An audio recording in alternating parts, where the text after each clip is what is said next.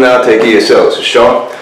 Today's video, I'd just like to talk a little bit about what I kind of consider my essential toolkit for teaching ESL, or the items I kind of need to kind of facilitate the job that I'm used to doing, or the professionalism I like to bring into the classroom. As you see here, I got them all kind of spread out on my tatami mat here now, and yeah, I do get the occasional Chinese visitor who says, "Do you sleep here?" No, I just kind of like to use them as a throw rug on my floors. But I got them all spread out here, and I like to kind of go through them with you. Some of them are not here, just for it's a little bit easier to leave them in their location as it is. But let's go through them.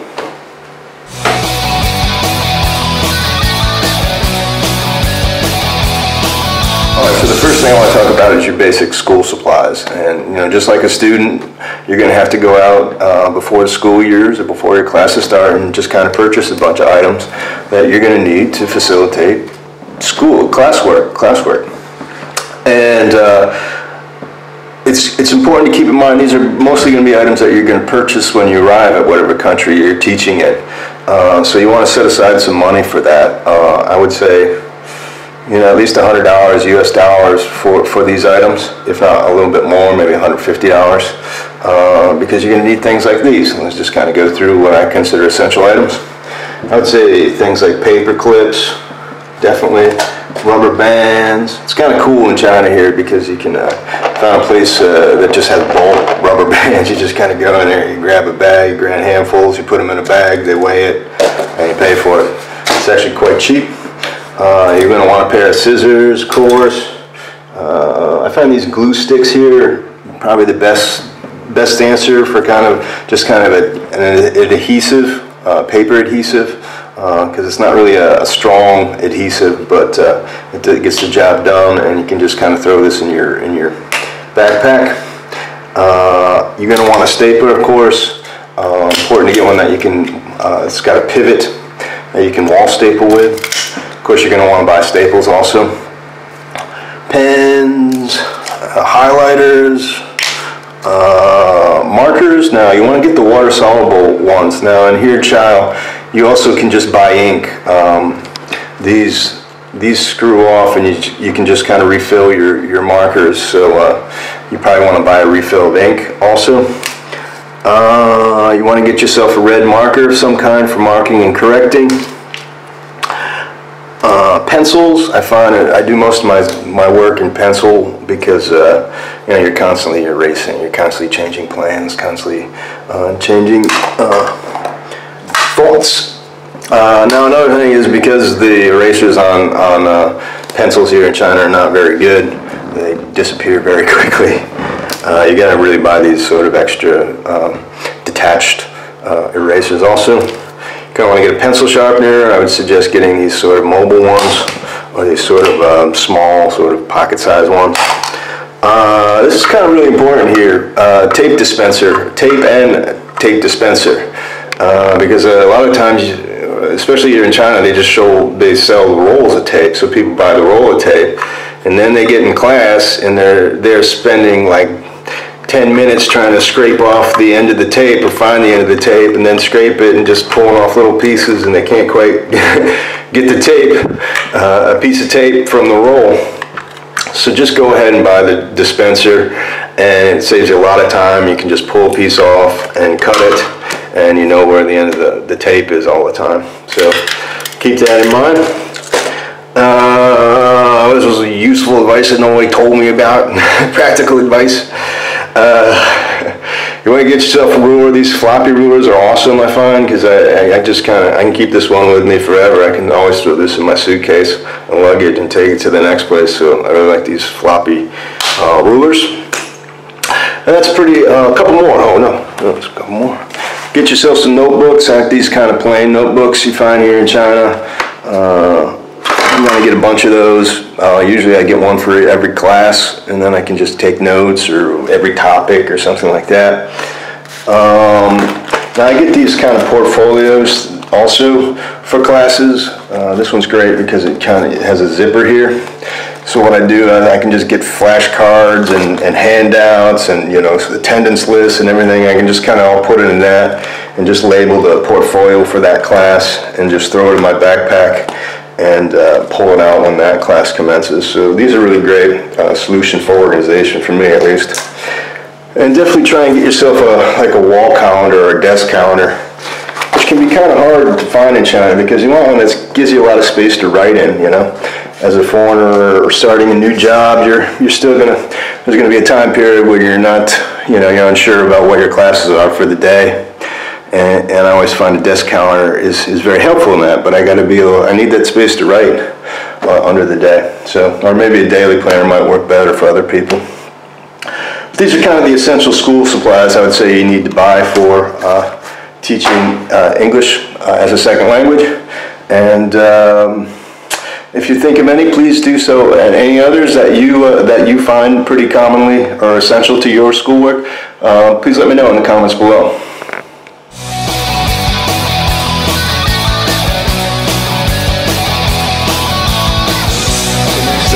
The next items I find essential are game pieces here. And what I mean by game pieces is you kind of want items that are going to facilitate a lot of different activities or a lot of different games. So there's kind of some basic game pieces that you can buy that will do that will facilitate a lot of different sort of activities or gameplay in your classroom. One of these is cups.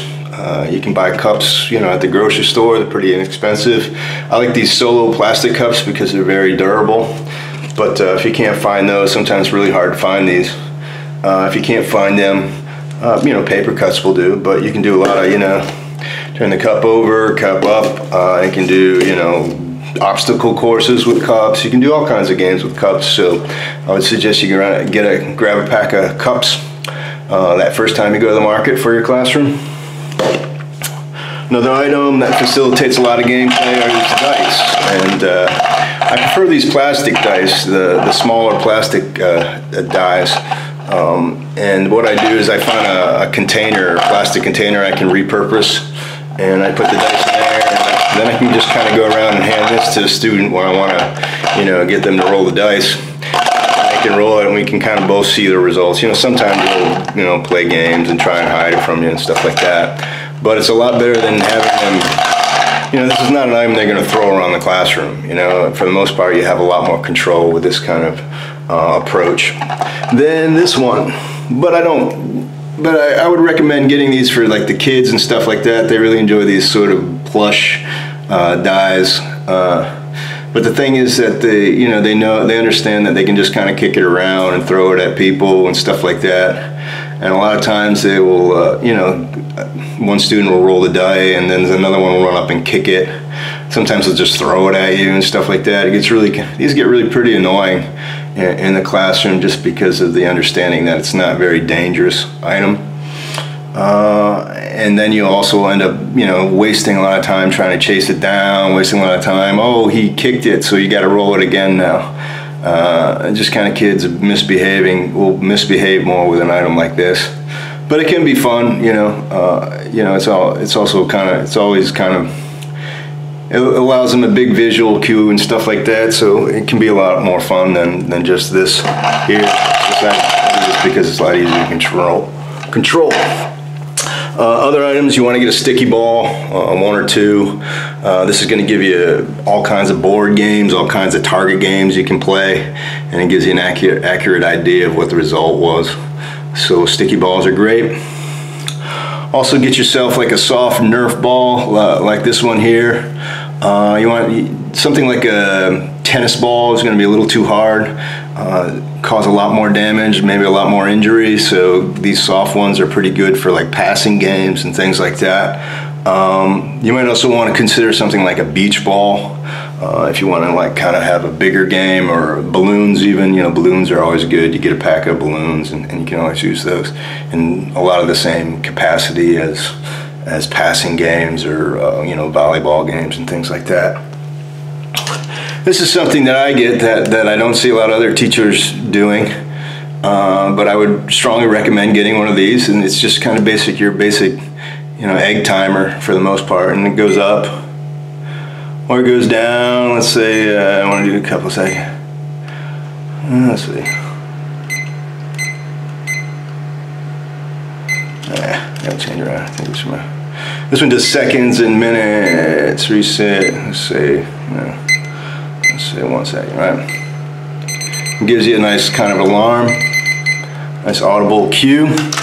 These are great for, you know, time, speed games, speed reading, things like that. Also great for, you know, if you want to have a discussion for 10 minutes. All right, everybody, if you just I'm going to give you 10 minutes, then suddenly there's an audible cue that everybody knows kind of time's up, and you don't have to sort of try and speak over the class. You have that alarm. So I would definitely get one of these, you know, and they're only like, you can get them at a dollar store, or you can get them online here in China for about 10 yuan or something like that. They're very inexpensive, but it will save you a lot of time just trying to get things organized. And it facilitates a lot of different sort of activities. Another, you want to pick up a deck of cards, great for number games, great for guessing games, things like that. A pack of cards will always come in handy. And here's a couple other items that I would, maybe not so essential, but I think they're pretty good to have. They work in a lot of very different facets in activities and games. These mallets, these sort of Nerf mallets, or you can get inflatable ones too. These are great for kind of, you know, flashcard games and things like that. You say the word and they have to hit the flash card or the picture. Fly swatter games I use these for. Some teachers like to use them as kind of like a joke punishment thing. If the student is doing something wrong, they get the hammer. I call it the grammar hammer. I don't really use it in that capacity that much, but I do see a lot of teachers doing that. A Jenga game is always great. You can use it as, you know, the Jenga game proper, but that's very time consuming. You might have like a question and answer game where they get the answer correct. They can take a block off of it, and the first one to knock it over, of course, gets the points, or doesn't get the point. The other team gets the points. But here you got blocks also, you know, and here's block games you can use, such as like, you know, who earns the most blocks and can build a house, or who gets the longest line of blocks, or you can do, you know, sentence structure with blocks also, those kinds of games. And the last game item here, this isn't essential, but I would say, you know, coin toss games are pretty common, and you can use them, facilitate that in a lot of ways. I got this just because it's more visual. The Chinese coins, the yuan, are very small, so people can't really see them, and I got this because it's a little bit bigger and a little bit easier to see, and it grabs a little more attention. I kind of call it the coin of destiny, the coin of fate, or the coin of death, you know. And you got two distinct sides on it. I just kind of found it on Taobao. You can get them in tchotchke stores and things like that. It's basically a key ring that I repurposed. And you can use it for coin toss games, or you can use it for spinning games. You kind of spin the coin, and the less, you know, when the coin stops spinning, the game is over, and kind of like hot potato kind of game. But those are some essential, you know, game pieces I think that you should have with you, just as an ESL teacher, or have at your disposal. Now, very often with places, they will reimburse you. You know, with some items you might want to propose to your manager and say, I'd like to buy this. Can the school buy it? And in that case, it would become the school's property. But you know, those arrangements are pretty common also too. So if it's a question of, you know, not having the money, or not feeling the need to hold on to the item, you might want to approach your managers and say, hey, I'd like to do this in my classroom, and you know, can the school reimburse me for it? That happens pretty frequently. That's not uncommon, so it's also something you might want to think about. But I like to have these items myself, just because I find myself using them so frequently. Here's a backpack. Here I got bought kind of a cheap backpack. I think this is a good thing to do because then you can just kind of have your school backpack, you know. Of course, being a traveler, you're going overseas, you're probably going to have some kind of luggage or a backpack of your own, or carry-all bag or something like that. But it's just so frustrating and so time-consuming to move things from one to the next, and you're kind of putting a lot of wear and tear on maybe your good luggage that you're going to most likely be using at a later point. It's easier for me, I think, just to go out and buy in a department store or online one of these cheap backpacks and just kind of keep all of my school materials or class materials in that backpack. And then I can just kind of grab that backpack every morning and not have to worry about so much, oh, this is in here, this isn't in here, and so on and so forth. So I definitely suggest getting like a dedicated backpack just for your schoolwork.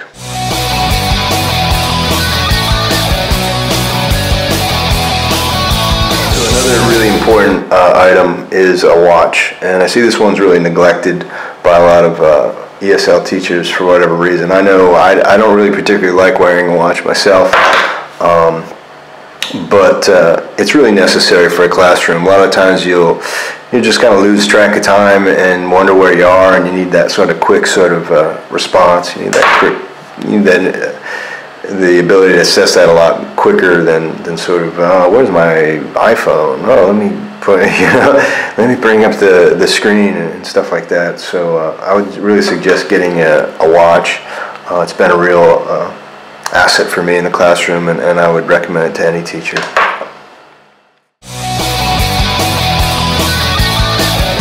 Necessary tool is an umbrella, and I would really recommend a compact umbrella that you can kind of throw into your backpack and just kind of forget about, but always know it's there. And inevitably as an ESL teacher, you're going to do a lot of walking. You're going to do a lot of walking in precipitation, and you need something there to kind of keep you from getting soaked all the time. And, often it's that one thing you kind of forget very often, so that's why I kind of recommend getting a compact one. I usually get one, throw one in my backpack, one on my e-bike, and so I always know there's something there, or I have something available when it does rain.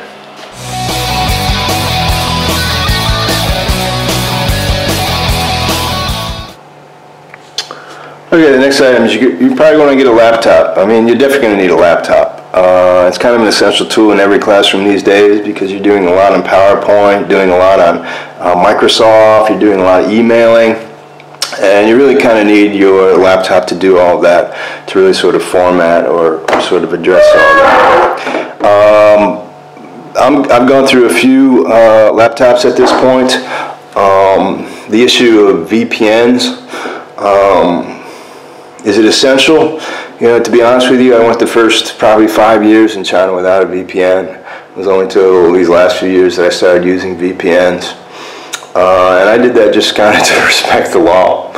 Or not make any waves, but I use it at VPN now, and is it essential? Well, it's essential if you want to load videos up on YouTube, that's for certain. Otherwise, you probably want to get, I'm using my MacBook Pro now. That being said, you want to get a laptop and keep it in your residence. I would strongly recommend not bringing it back and forth to school every day, or trying to get yourself, or trying to allow that situation where you're going to do that, try and use the school computers when you go to school, and use your laptop in your residence, just because it's too much wear and tear, and that's a big ticket item. If a MacBook Pro costs you about $2,000, you don't want to. The school's not going to reimburse you for that, and for the most part, they're kind of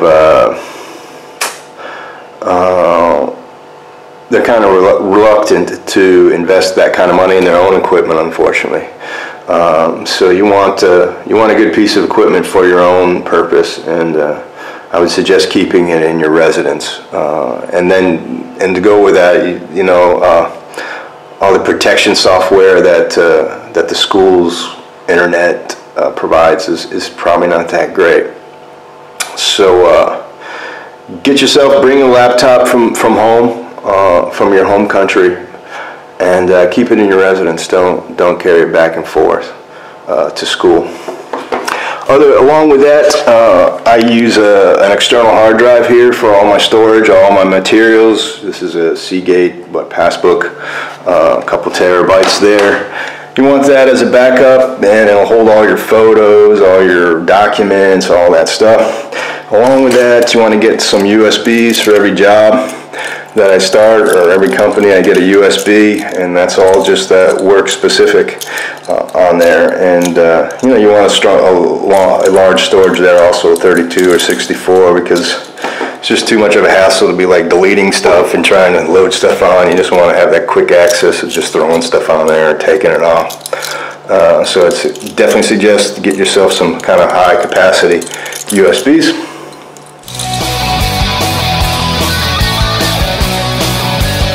The next item I want to say is this kind of one of my essentials. It might not be everybody's essential, but is a printer. And I've gone through a couple printers here in China. Always a very valuable tool, because especially if you get one with scanning, it's very important. You want that scan function or scan feature on your printer. This one here has fax also, and I've used that even. I've even used that feature a couple of times so far. And definitely got to get a ream of paper also. But anyway, why is it essential to me? Because first of all, that scan feature allows me to scan get a digital copy of all my important documents, my visa documents, and things like that. That's important to have on a USB and that you carry with you at all times, because you never know when you're going to need those documents. And it's just a lot. It makes a lot, you know, sort of. A lot of transactions a lot quicker, a lot of sort of administration a lot quicker if you have those digital copies. Other things about that scan feature is that what I like to do is say I have a textbook from a company and it has certain illustrations in it and certain characters.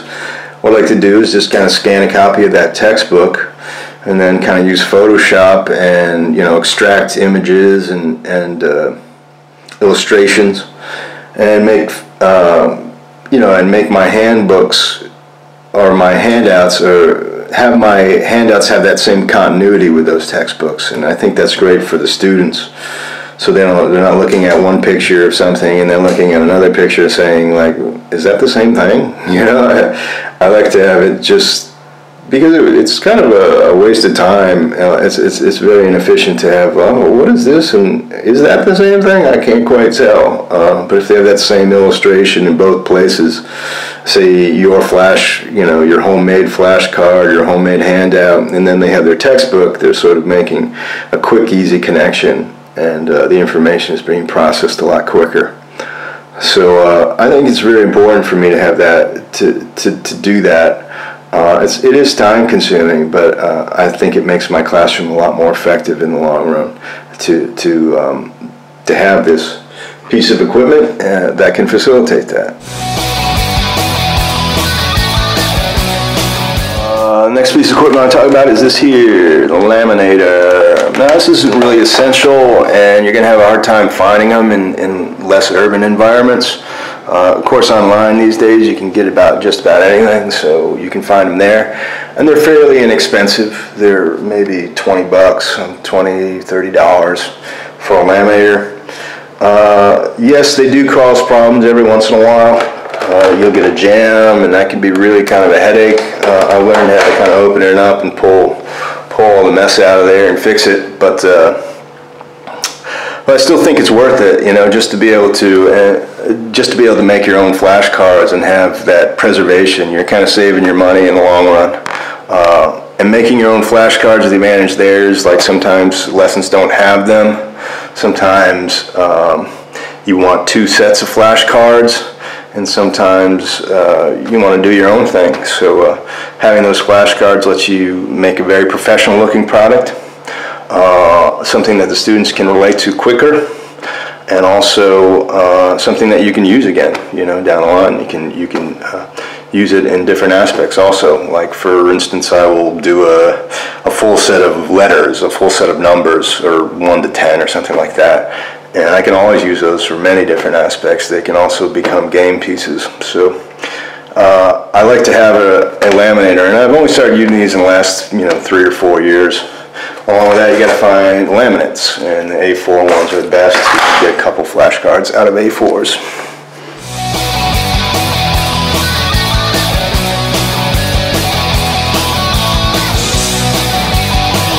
With a paper cutter, along with the laminator and making your own flashcards and the printer, I found this very useful tool, and that's the The paper cutter, yeah, you want to get a paper cutter, and they're pretty cheap, maybe 20 bucks, 15 bucks, something like that. But it gives you that kind of, it's a lot quicker than just using scissors and trying to cut like a million, 20 little paper slips, I can just kind of print it out and then just kind of chop them off, and that really works a lot quicker. And you kind of, it's just one of those things that makes life easier. Just a convenience that makes life easier. And if you've been doing this long enough, you're looking for those means. And a paper cutter does that. It gives your flashcards a much more professional look if they have that kind of straight cut, that uniform straight cut. And especially, there's so many paper slip games that you'll be using, or paper slip activities that you want to use it for, and it comes in handy there. So that's my essential toolkit for the ESL classroom. If there are any items, like I said earlier, if there's any items that I'm missing that you find essential, please let me know in the comments section below. I'd love to sort of compare our notes and see what you find. Maybe there's something I need that I'm missing here. If you kind of add it all up, all said and done, what you're looking at, excluding the laptop, you're probably looking at $350 to even $500 if you throw in things like the prices of USBs or external hard drives and printers. So it can get quite costly. That's a decent chunk of money out of an ESL salary. So you're going to want to keep that in mind when you're planning and what items can I bring with me, which items can I keep hold of and maybe take on to my next job, which items will I have for a longer duration. But there's a certain investment in tools and materials that you're going to have to make if you want to do ESL. And these are what I consider the essentials. But once again, if there's anything I'm missing here, please let me know in the comment section below, and I'll try and get back to you and let you know if I use that or if I don't use that, or my take on that item. Maybe this is an idea I'm missing. I'm open to ideas here. I don't get it right 100% of the time. As I know for a fact, everybody is in the same shoes. But anyway, so yeah, let me know. Otherwise, I really appreciate it if you click like and subscribe for this video, and that really helps me out. I'm really kind of trying to build this channel and provide sort of some insight into the ESL field. That is it's a pretty large field, and there's a lot of opportunities there for people who are looking to enter the field. So hope it helps you out. But that's all for now. I enjoyed talking to you. Thanks for watching. And this is Outtake Esl, and we will talk to you later.